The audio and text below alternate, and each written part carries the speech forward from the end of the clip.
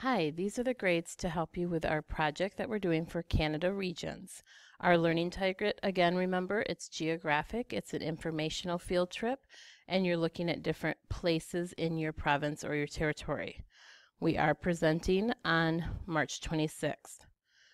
Remember, at first you copied and pasted your map from worldatlas.com, and then as you are writing your list of locations, needed to have a name of a place and the direction. So Rocky Mountains located, their locations of those places in the Southwest.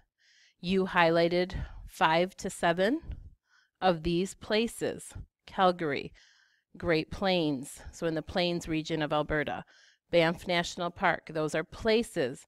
You highlighted 5 of them that are in Alberta, not places that border it, but places in Alberta. You need 5 to 7 that we will visit on this field trip, and they should be highlighted on your document.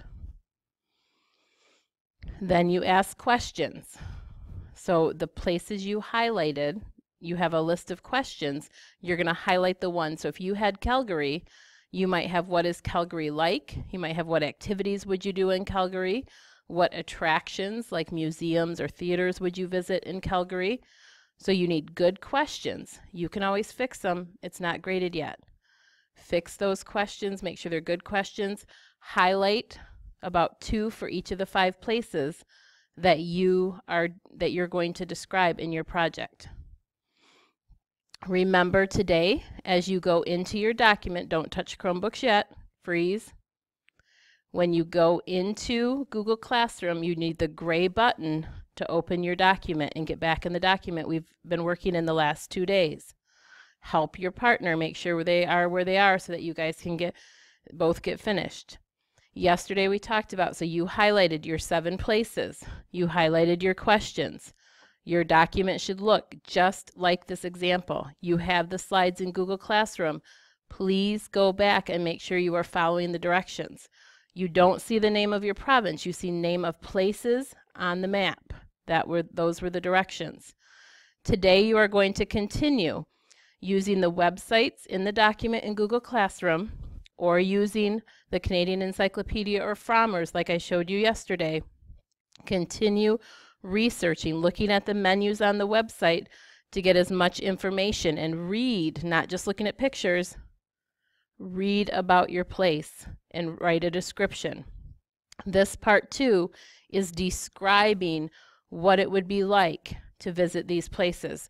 You must have a mix. Some of them need to be human places, like museums, cities that humans have built. Some of them need to be physical, outdoor places like rivers, lakes, national forests, national parks, canyons, waterfalls that you would go and visit.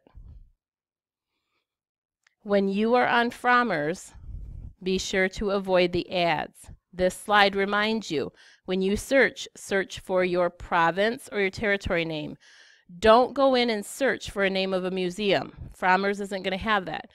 Search for your province or territory and then read about it and look for information on Edmonton or on Calgary or on a fort, a town in the north. Make sure you're reading carefully. Make sure you're on the part of the site that says Frommer's.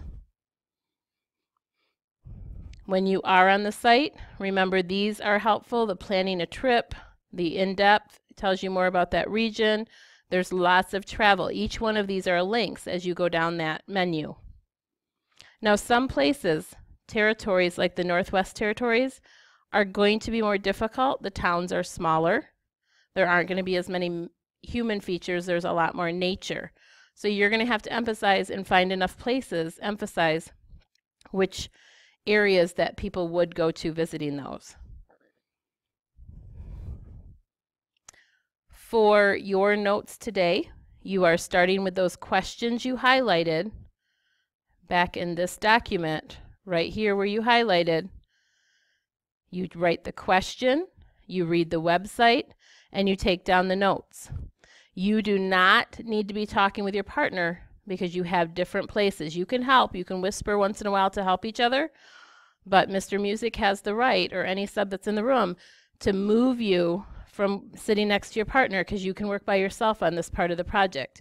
In order to stay next to your partner, to have a little support and a little help, Please be respectful and make sure that you're working quietly. And remember, today is the last day. You should have your 5 places described with really good notes by the end of this hour. If not, you need to work on it at home a little because we're going to go on to the next step to movement tomorrow. So please use your time wisely. You may go ahead and as soon as Mr. Music lets you, open up Chromebooks and get into Google Classroom. Continue with place. There doesn't need to be talking. You are researching quietly. Have a great day.